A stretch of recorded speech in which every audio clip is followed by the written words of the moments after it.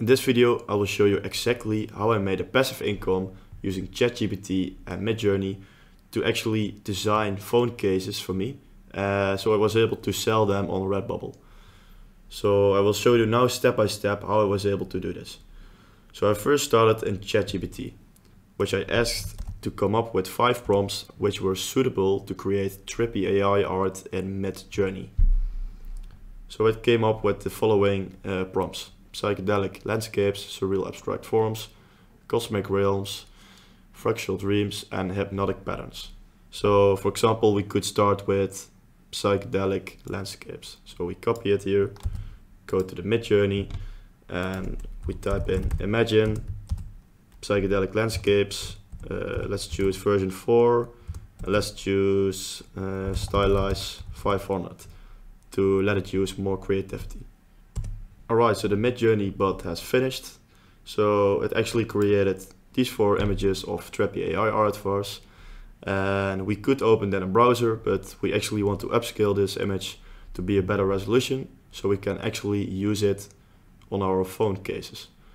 So let's go to click on variations, and let's see, let's make a variation of image 3.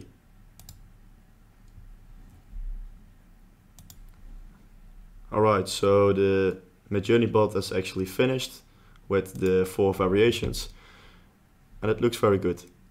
So let's choose the most beautiful one. Let's choose the second image.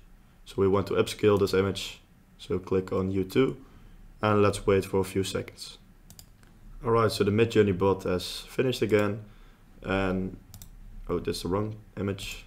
So it actually created this image. So we can open it in browser, click save, and after we have saved it, we can actually go to the Redbubble website and go to account, sell your art, and we click on create products, add designs, upload your new work.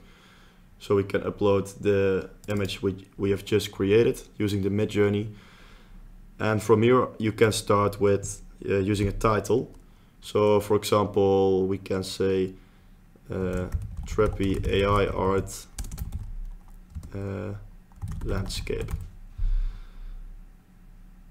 You can come up with some hashtags. So for example, trippy AI art landscape,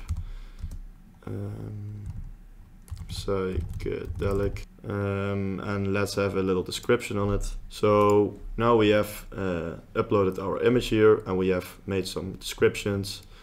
So if you scroll down, you can actually see you have multiple options here. You can use to print it on clothing, for example a t-shirt or a hat, but you can also make phone cases with it.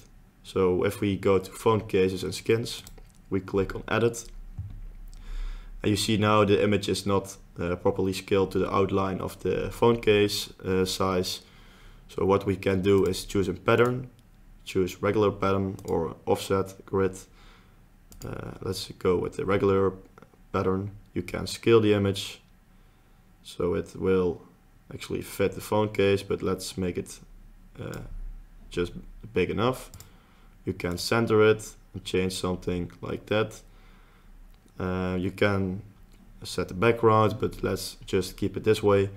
And you can, if you like this phone case design, you can apply the changes.